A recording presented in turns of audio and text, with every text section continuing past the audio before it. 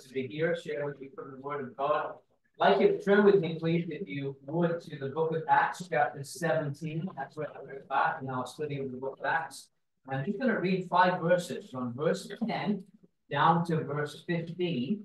And I want to consider this morning the noble Bereans. The noble Bereans. And so it says this, beginning in verse 10, it says, "The brethren immediately sent away Paul and Silas by night unto Berea, who coming thither went into the synagogue of the Jews. These were more noble than those in Thessalonica, in that they received the word with all readiness of mind, and searched the scriptures daily, whether those things were so. Therefore, many of them believed. Also of honorable women, which were Greeks, and of men not a few. But when the Jews of Thessalonica had knowledge that the word of God was preached of Paul at Berea, they came thither also, and stirred up the people. And then immediately the brethren sent away Paul to go, as it were, to the sea. Silas and Timotheus abode there still, and they that conducted Paul brought him unto Athens, and receiving a commandment unto Silas and Timotheus for to come to him with all speed, they departed." And God will bless that reading of his precious word this morning.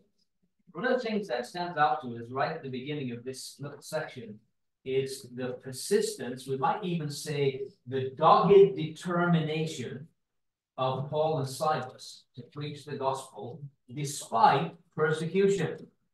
Because in the previous place, they ran into some difficulties in Thessalonica. They'd gone to the synagogue there, and we notice in verse 5 it says, but the Jews which believed not, moved with envy, took unto them certain lewd fellows of the baser sort, and gathered a company, and set all the city on an uproar, and assaulted the house of Jason, and sought to bring them out to the people. So their previous experience was that the Jews were envious of the success of Paul and Silas, and they went to rent a mob and caused a riot in town and attacked the place where the Christians were meeting.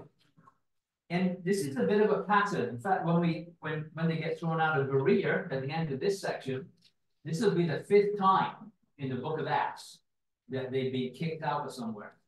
And yet, you'd think they'd kind of wise up and say, well, this is not a good plan. Everywhere we go, we get a riot. But everywhere they went, they got converts. They got blessing.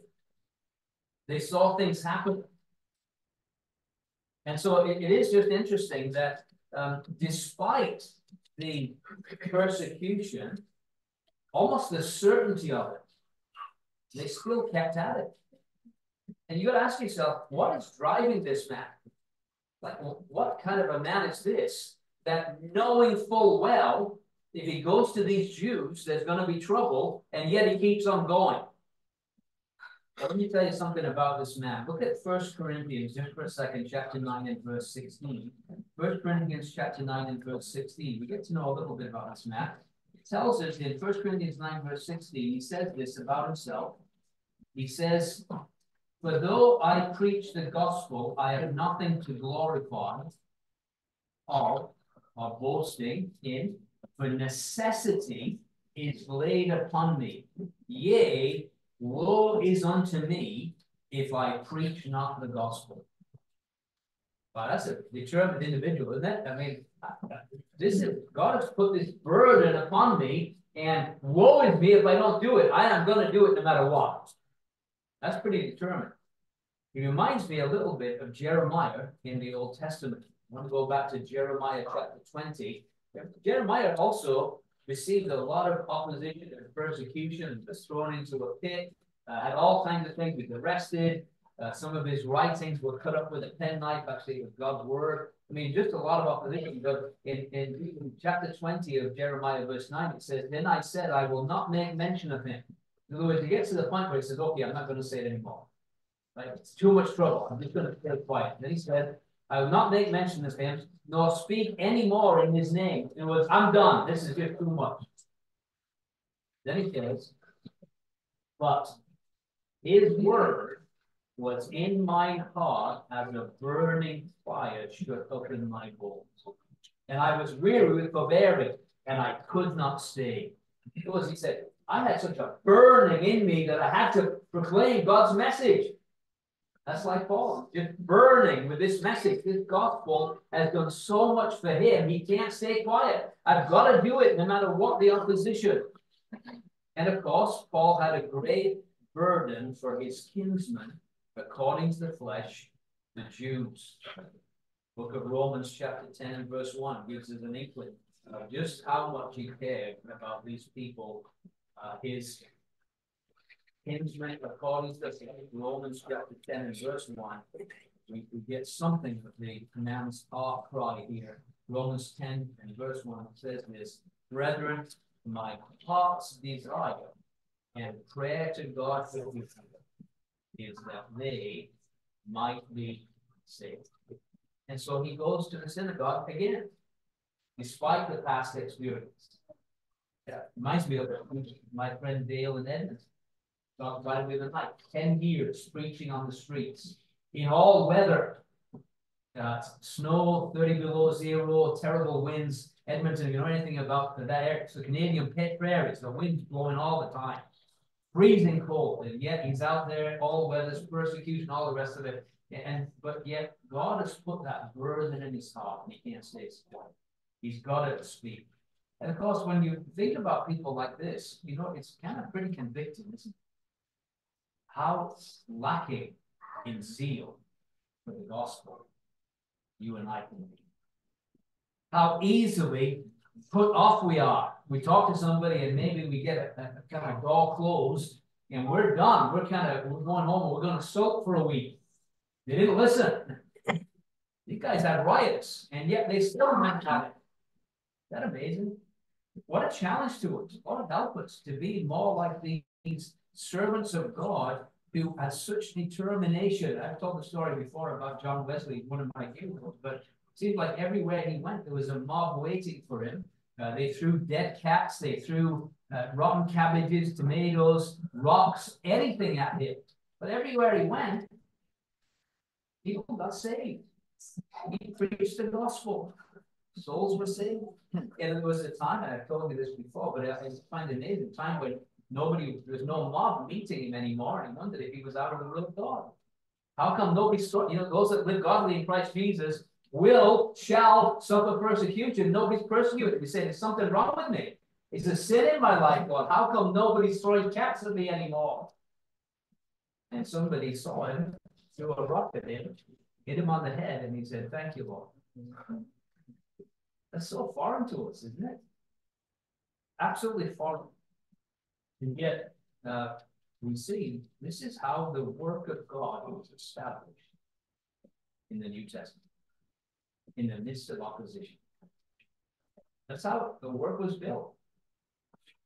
And so it says in verse 10, "The brethren immediately sent away Paul and Silas by night to Berea, who coming thither went into the synagogue of the Jews," almost back into the lion's den once again. Now, Berea is about 50 miles west of Thessalonica. And again, we just see this determination, this one-track mind. We'll go to the synagogue. There's already an audience there. They've got 2/3 of the message. They just need the rest of the story. And so we begin there. We also recognize that there's going to be these God-fearing Gentiles who are sick of paganism, who are already going to be there. There's going to be an audience. So they go where they're going to get a hearing. Notice verse 11. But there's a different response in the synagogue in Berea. And it says, the brethren immediately, verse 11, "These were more noble than those in Thessalonica." He's going to set up a contrast for us. We're going to see that as we compare these two synagogues and the reception to the message, it's going to be very different. One group is far more noble than the other group. And so we're going to think about that term noble, by the way. You often hear, like in England, it would be very common, you'd have somebody called a nobleman, right? And the Bible uses that term, nobleman.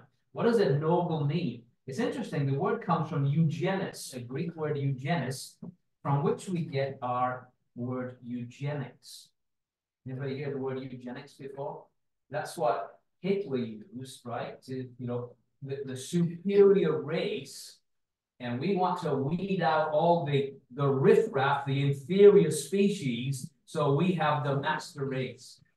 So that idea of noble, it's kind of, the idea is high-born, or we might say well-born, a well-born person, high, like we'd say aristocracy, that kind of idea.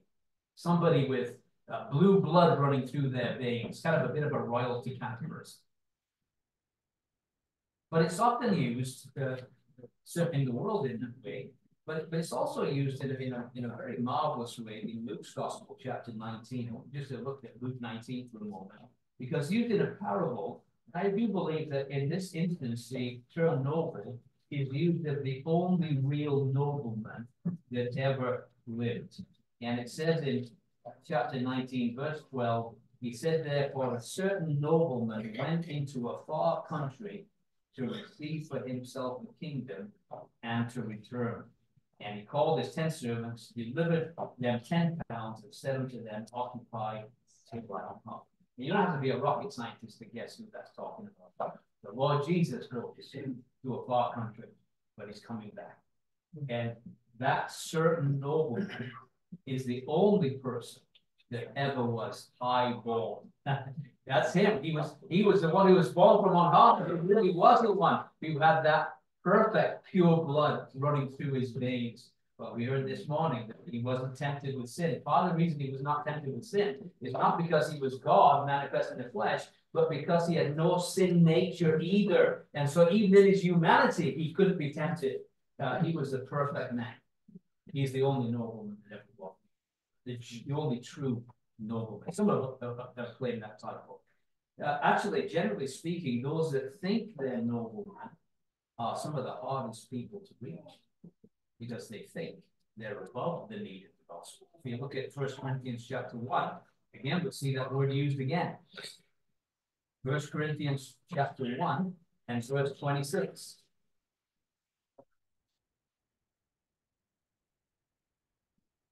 Read these words. It says, for you see your calling, brethren, not many wise men after the flesh, not many mighty, not many noble are called, but God has chosen the foolish things of this world to confound the wise. God has chosen the weak things of the world to confound the things which are mighty. Not many wise men, not many mighty, not many noble. Now, thankfully, God has saved some of the nobility. A great heroine of mine is a lady called Selina, Countess of Huntington. And she was related to the royal family in England. She lived during the time of the Methodist revival. And she was gloriously saved. And she said that she was so thankful for the letter M, because it says not many nobles are called.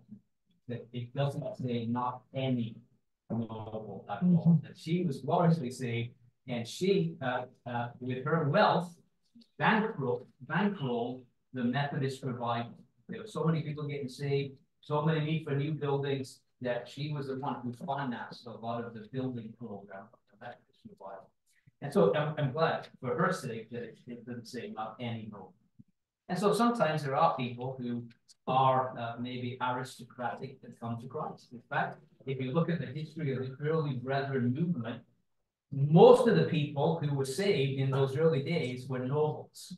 They were lords, Lord Congleton, just a whole bunch of them. They were all kind of connected with the upper classes, the nobility, the intelligentsia. And that was a kind of amazing work of God in those days. But the next generation, They were just ordinary people. In the 1859 revival, that's when the common people heard the word and received it with gladness. Thank God for that. But again, just this idea of noble, it says these were more noble.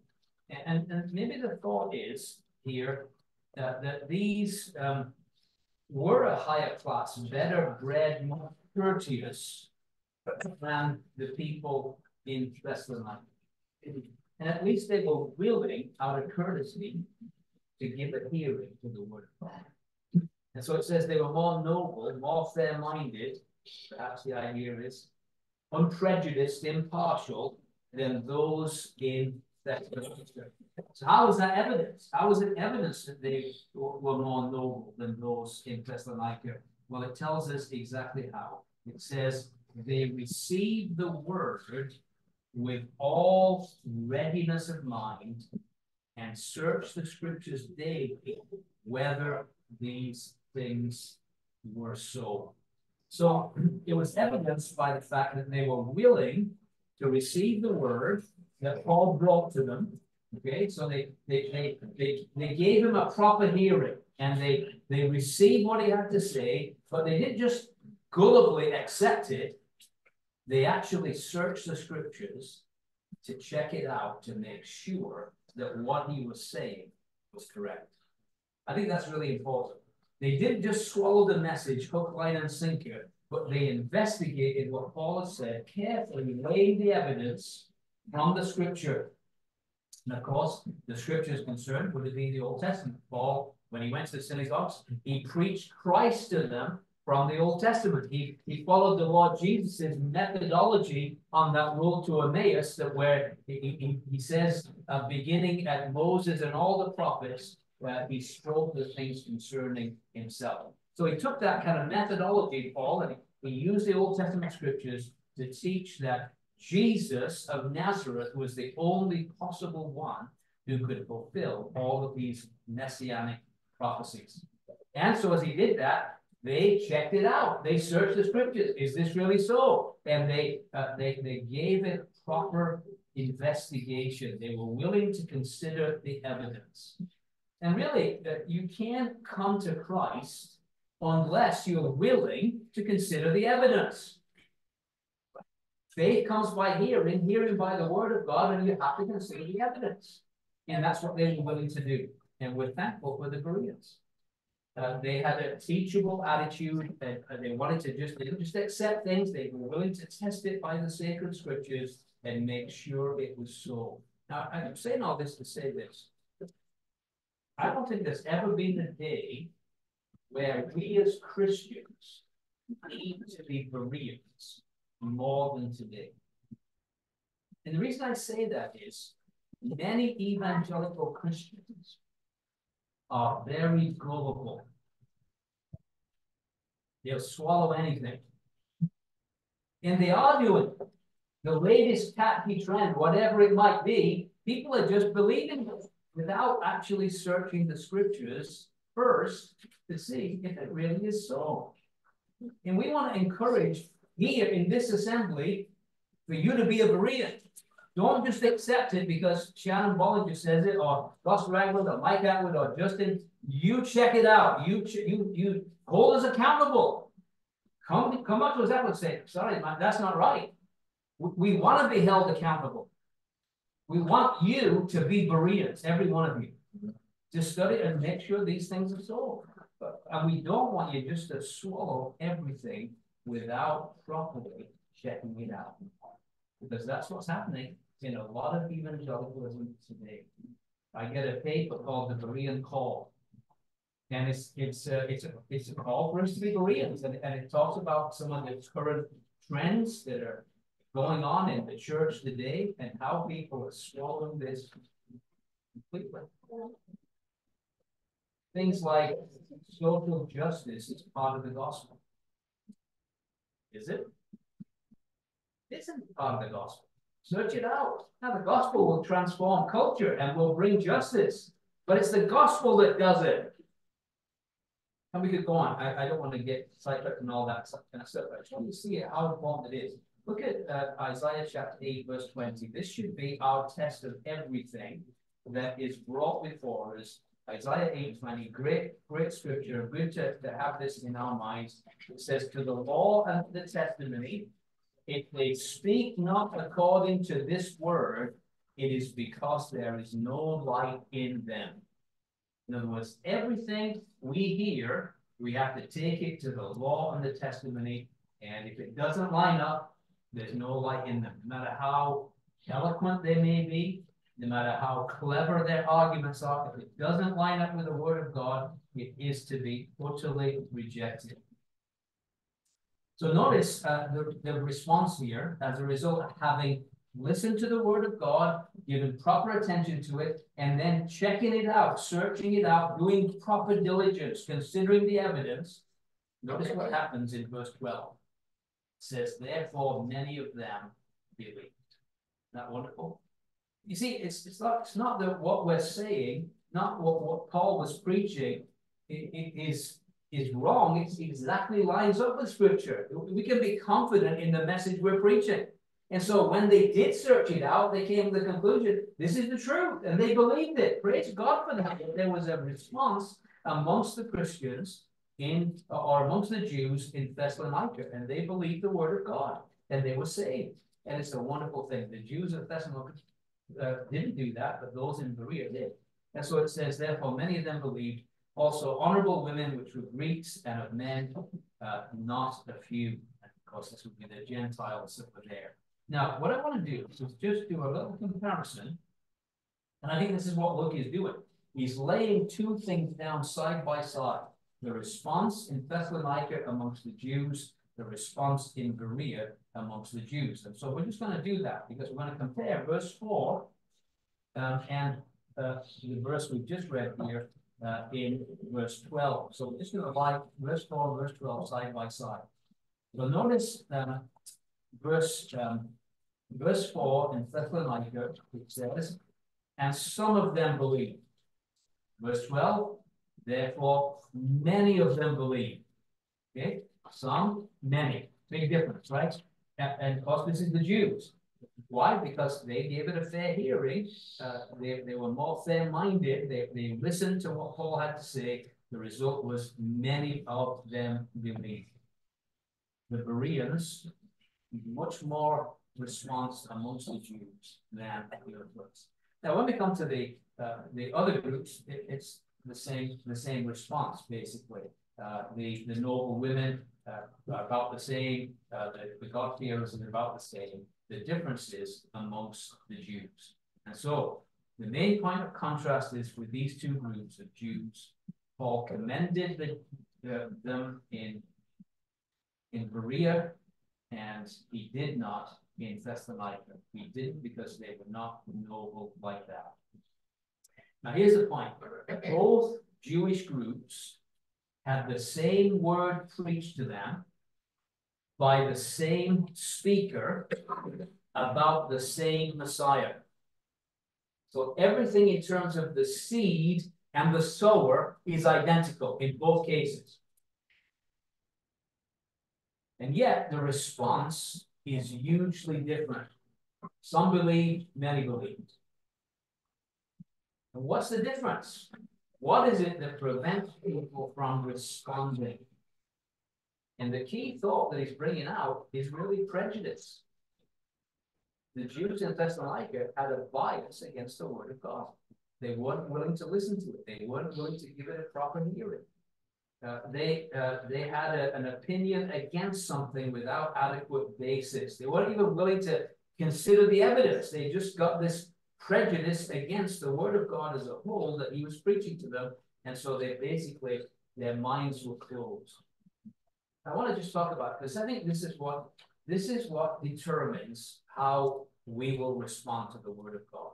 If we have a prejudice, both as Christians and non-Christians, a bias against Scripture will affect your ability to hear. So I'll give you an example. I went to speak in an assembly, and I was asked to speak on the role of women and head covering. That was my topic. Now, again, I didn't ask to speak on it. I was asked to speak on it. So I show up at this assembly, and a lady meets me outside of the door. These were her first words to me. I don't care what you say, I will not wear it. Now, do you think she had a prejudice against what was going to be said? Is she willing to search the scriptures and see if they're so? She's already made her mind up. Don't confuse me with the facts. I've made my mind up, see? And so there are a lot of people like that. Christians, they're truly saved people, but there's certain things in the Word of God they have already got a prejudice against. I'm not going to do that. I'm not going to, don't care what you say. I'm not going to do that. And it was tragic. So that day I preached on John 7:17. This was my, I just want to read this text. It's very critical to understand this. I'm convinced that the will is the key to the intellect. John 7:17 says, if any man will do his will, was if there's this willingness to do God's will, he says, he shall know of the doctrine, whether it be of God or whether I speak of myself. And that's the key. If you really want to grow in your understanding of the Word of God, it starts with a willing heart. Not with a brilliant mind.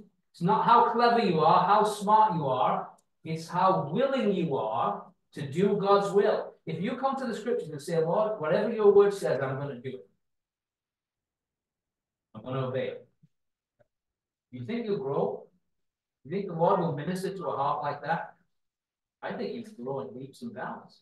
If you come to the Word of God and say, well, Lord, I want you to speak to me, but don't speak to me about this area because I've already decided where I'm going at this point. And don't speak to me about this thing because that's my, I don't want anybody bothering me with that. Right? You can't help a person like that. The will is the key to the intellect. It really is. Are you willing? So that's the example of Christians. Just that's one of many I could give you where people have already got a prejudice against the Word of God, and it doesn't matter what you say, they're not going to change. What about non-Christians? There are a lot of unbelievers who have a prejudice against the Word of God in the Bible. Could be they've had a bad experience in church at some point. Could be that maybe even Christians have offended them or hurt them in the past.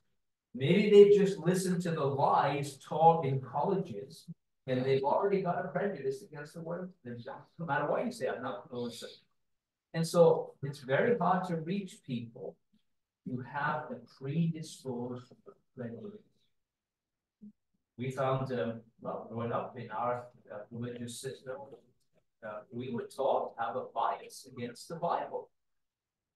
People told us, and our relatives, if you read the Bible, you go blind or insane.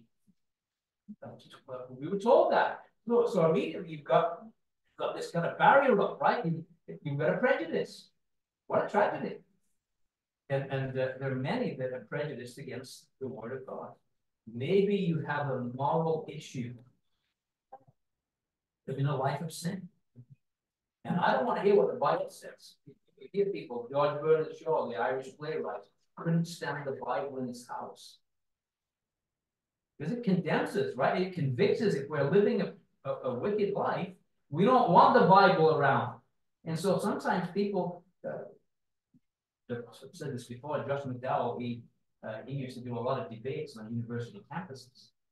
And it comes to a question, any kind of question about apologetics. And often you find one individual who kept coming back with objections. He said, well, what about this? And he'd answer that. And then he said, well, what about this? And eventually Josh McDowell would say to him, sir, can I ask you a question? What? Do you have a moral problem? Is there some sin in your life you don't want to deal with? And invariably, the bias against the Word of God is because it's going to cramp my style.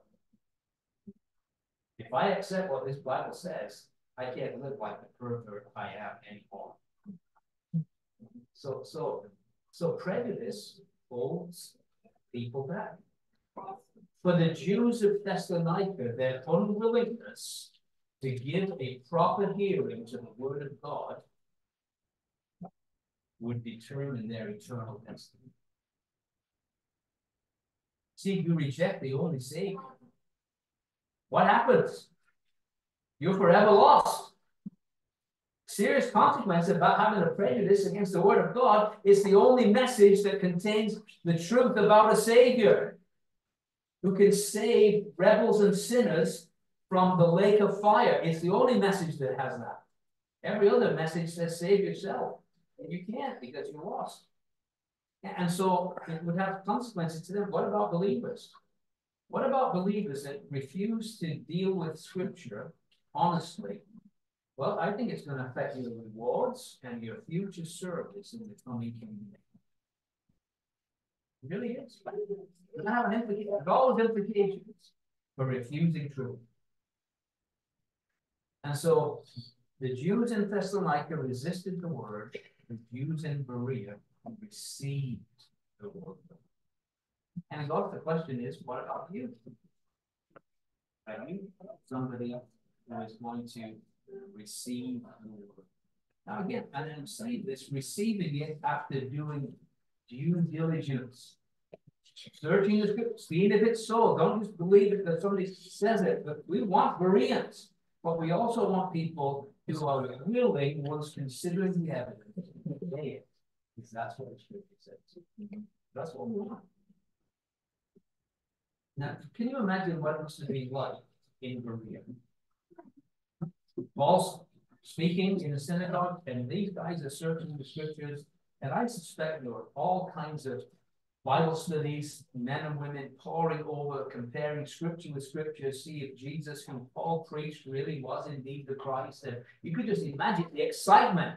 Oh, yeah, he clearly is. And like the genealogy fits, and this fits, and pretty soon they're believing the message. Wow, that must have been exciting. By the way, it's a wonderful thing when you see eagerness for the Word of God. Search it out. We just came back from this 3-day thing, the intensive Bible study. And as we were saying goodbye yesterday, it was really interesting. I spoke to 3 different groups of guys who all had a 6-hour drive home after the conference. 6 hours to Oklahoma, 6 hours to southeast Missouri, 6 hours central Iowa, 4 guys to Nebraska. And they took 2 days off work, drove 6 hours each way to sit for 20 hours considering the scriptures. I think that was an exciting few days. It was delightful. Praise God for that. I had a friend with me. He's a former neighbor. I know him really well. And he went along and said, Mike, he said, I've never seen anything like this in my life. That's exciting, isn't it? It's good to be a Berean, to be eager to consider the scriptures. But notice verse 13. It says, but when the Jews of Thessalonica had knowledge that the word of God was preached of Paul in Berea, somehow the message got out, on the grapevine, and it came to their attention that Paul was now doing the same thing in Berea that he's done in Thessalonica. What do? It says they came thither also and stirred up the people. Imagine that. 50-mile trip. Now, not driving here. This is walking, not easy terrain, a 50-mile journey to shut down the gospel. Isn't it amazing the lengths the enemies of God will go to frustrate the work of God? And yet the question is, how far are we willing to travel to support the gospel? They're willing to travel 50 miles on foot to stop the gospel. Are we willing to go across the street to spread the gospel? You see what I'm saying here? They're willing to do. I used to love when we were in Ireland. They used to do a lot of gospel meetings, and people would really support those meetings. People would go night after night for weeks on end. Is that inconvenient? Like, people have got lives outside of the gospel meetings every night of the week, but they still would support these things. They would come, they would bring their families, they would bring their neighbors, and they were all in support of the gospel. Isn't that amazing? There was one guy, I was talking to a guy up in Canada, and he was privileged to be part of a gospel campaign in Coleraine, Northern Ireland, that went on for 50 weeks. that amazing? You know, over 50 people got saved. They kept saying, well, whatever God's saving souls, we'll keep going. Every week somebody got saved. 50 souls saved. That's all that's in this building right now. Like it's a whole new congregation. Is that worth 50 weeks? It's hard for us to even get out midweek, never mind do 50 weeks. Right? This is a different mindset. And so here's these enemies of the gospel making a 50-mile journey when transportation is not easy. Try and stop the gospel. By the way, isn't it tragic? It's one thing to not want the gospel yourself. That's very serious. But to actually try and stop others hearing the gospel, that is incredibly serious. You know, the Lord Jesus said this: he that is not with me, he's against me. Talk about opposition to Christ. And ultimately, those people paid a huge price for their opposition. So it says in verse 14, it says, and then immediately the brethren sent away Paul to go, as it were, to the sea, but Silas and Timotheus abode there still. So was there any results? Now it's interesting, we read about the Thessalonican assembly, First and Second Thessalonians were letters that were written to them, but we don't really know about what really happened in Berea. Was there any results? Well, we know there was some. I'll give you two reasons why there were some results there that were worth considering. Chapter 20 of Acts and verse 4 says, there accompanied him into Asia Sopater of Berea, and of the Thessalonians Aristarchus and Secundus and Gaius of Derbe and Timotheus and of Asia Tychicus and Trophimus. So at least one convert kind of became a disciple of Paul and traveled with him in evangelistic labors into Asia, this guy Sopater of Berea. So well, at least you got one, not only a convert, but somebody who's into this big time. He's actually traveling with Paul and serving with him. That's amazing. But the very fact that they left behind Timothy and Silas is because there was a reason why they stayed behind. You have new converts who need to be taught. Paul's always considered to be the lightning rod. So we moved the lightning rod out of the town, but the other guys stay there. They ministered to those converts. So God did a great work there in Berea. But then notice, again, the believers, how much they must have thought about Paul. Because it says, verse 15, it says, and they conducted Paul, brought him to Athens. Now, didn't look it up on what a distance it is from Berea to Athens, but I suspect it's considerable distance. But they so appreciated this man's labors, they went with him as far as Athens on his journey. Is that encouraging? So, as we kind of bring our thoughts to a conclusion, I want to ask you, because I don't want to just assume that everybody here is really a Berean and has studied the scriptures to see if these things are so. I have a booklet, I just picked them up actually, and this is from Randy McWilson in Jackson, put this together based on a sermon Jay Nicholson did called The Uniqueness of Christianity.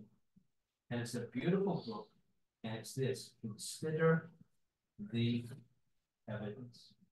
I actually have a friend, Matthew Bernier, a young fellow. He's only been saved maybe a couple of years. I don't know. I've never met a young man like him. So zealous, so keen. Matthew, he goes on campus at Seymour. He goes up to people and he said, would you consider yourself to be an open-minded person? Nowadays, everybody said, I'm very open-minded. Well, he said, well, are you open to consider the evidence? What do you mean? He gives them this book. Because they've already said they're open-minded, so they got committed. He gives them this book. And I want to offer to anybody, I've got a few here, anybody who's not saved, never accepted Christ as your Savior, you want to consider the evidence more, you're willing to be like those Jews in Berea, I'd like to give this to you after the message. Come and glad to give it to you, but I want you to consider the evidence. Because the evidence that Jesus is indeed the only Savior and the only Messiah is absolutely true. And it allows for scrutiny. We encourage scrutiny because what we believe is not some unprovable thing. We believe that there's sound evidence for the fact that Jesus was born as God manifesting, that he lived a perfect life, that he died as a substitute for sinners on Calvary's cross, and that he says, whoever would call on his name would be saved. We believe that evidence is so clear as the word of God, and we'd like you to be sure that you're surely saved. That it would be a terrible thing if you heard someday, and even thought you were a Christian, and you stand before the Lord Jesus, you can say this: "Apart from me, I never knew you." That would be horrendous. And maybe it would be because you just didn't do due diligence and consider the evidence. We tell you, please talk to me if you'd like to get some evidence that I think is very clear, and search it out. Don't just swallow it. Be a Berean. Saved and unsaved. Everybody in this room, be a Berean. Search the scriptures. See if it's so. We have nothing to be ashamed of or to hide. It's all clear. The Word of God supports what we're preaching. We want you to see. So check it out. Let's pray. Our Father, we're so thankful for the Word of God, that it is verifiable, that these things didn't happen in a corner, that they're well documented even by secular history.